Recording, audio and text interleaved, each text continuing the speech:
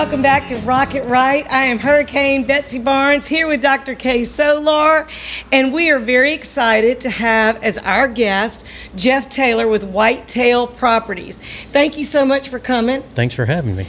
So he is representing the company at large, but he actually covers property in Mississippi. Yes. He has another, I would say, colleague here in Louisiana by the name of Cade Taylor. Yeah, we're actually in Cade's territory here, so we're representing the company as a whole, Whitetail Properties, and Cade should join us later, I hope. And, Which is great, and he did sell some property for us in Kentwood, Louisiana. He's a great guy. Last summer, so it was great meeting him at that time. Good. Yeah, he's a great guy, really is. So something that people don't know about Kay and I, we seem to like trees and the woods and kind of space away from everything else. And so it was just very coincidental that both Kay and I had property listed by Whitetail Properties. Jeff is my realtor in Mississippi, and Cade Taylor has been Kay's realtor. And we have had nothing but a great experience with them. So we asked Jeff if he would come be our guest and share a little bit about the benefits of investing in land as opposed to investing in maybe stocks or bonds or something else, and how there is such an interest, as we were just talking about. People from very crowded states are looking for rural property, recreational and hunting property. So what are you seeing, Mississippi, Louisiana, and across the country as a trend about how people see the benefit of investing in land? Yeah, there's a really big push here in the last year especially, and you know, if there's one good thing that could come out of COVID, I guess it's making people realize that they need to slow down, get back to nature a little bit. So there's a big push with a lot of people from the cities to find that little small piece of heaven, you know, 35, 40 minutes, hour and a half out of town to you know, just get away from it all, whether it's hunting, recreation, just to go for the weekend, a little getaway spot and put a cabin on. They are really looking for those small tracts, anywhere from 25 to 30 to 150, 200 acres. Those are really hot right now.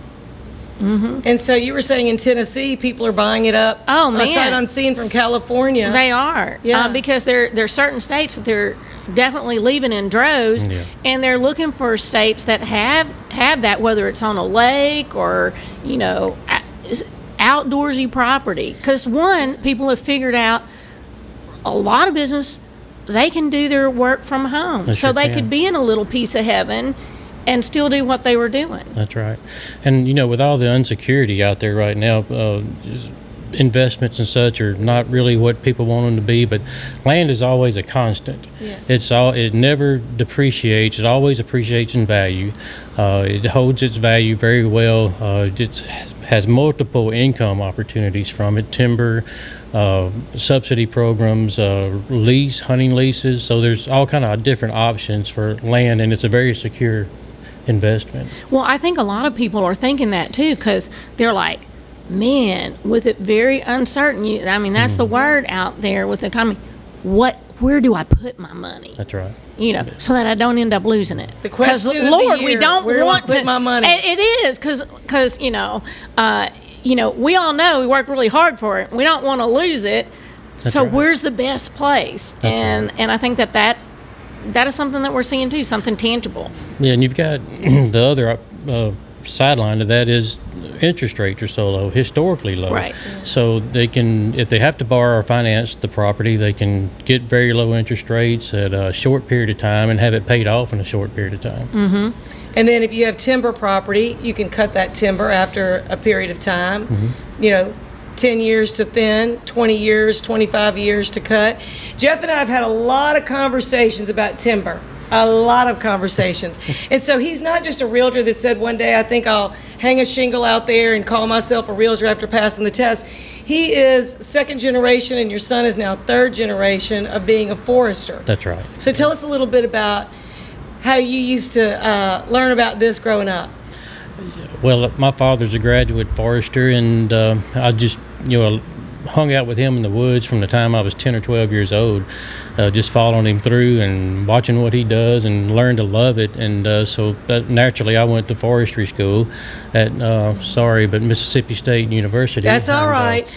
And that kind of fell in the same line with my son, who just graduated last December in forestry school. So he's a graduate forester now. So we actually have 3 generations in the family.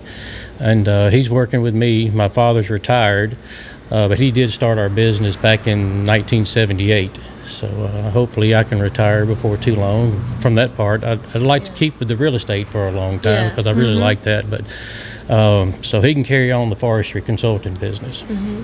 So anybody that's interested in property in Louisiana, in this part of Louisiana, they would be working with Cade Taylor, no relation. And then if you're in Mississippi, if you're thinking about finding a little piece of heaven in Mississippi, Jeff could really hook you up. And he's also a hunter.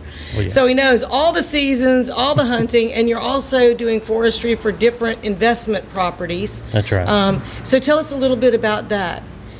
Yeah, we manage timberland for private landowners in Mississippi and Louisiana. We have about 250 active clients that we manage the timber for, and they may own anywhere from 40 acres to 20,000 acres. Wow. As a landowner, but they're all the same. We treat them all the same, and every one of them is important because their goals and objectives are all important to them. So we try to manage for those goals and help them achieve those objectives. So if somebody had, a chunk of money and they're looking for an investment, how would they go about deciding which type of property? Would it be based on the value of, whatever the money they have, or would it be based on what their long-term goals are?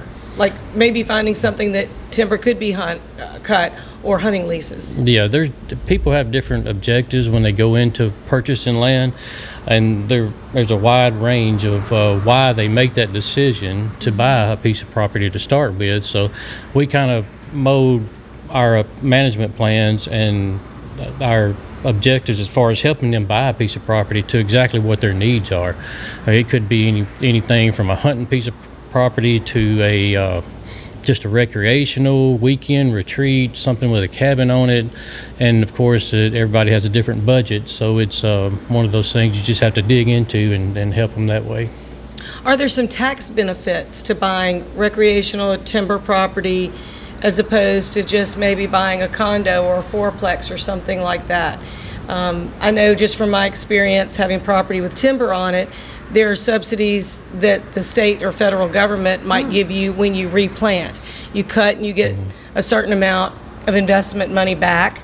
So would you explain a little bit about that for people? Because ladies, this is a good investment for you ladies. Low maintenance. That's right. Yes. There is a lot of incentive to own timberland from mainly from a tax standpoint and government subsidies. We kind of control, or not control, but help landowners obtain those incentives. But like when you cut timber and you need to know what your basis is in that timber in the land before you even get started. So that's one of the things that we recommend people do when they first purchase a piece of property is, all right, know what your basis is. That way, that's whatever all your taxable income is going to be set back to. So like when you sell timber, you can actually get a tax credit or get it off your basis for the timber you sold, and you may not owe any capital gains tax on that because you may have just recently purchased a property and it was of the same value as when you sold timber. And there's government programs too, like if you do a final harvest on your timber, there's subsidy programs or incentives to help that guide landowners to replant. They want to encourage to reforest instead of leaving the ground or the land fallow.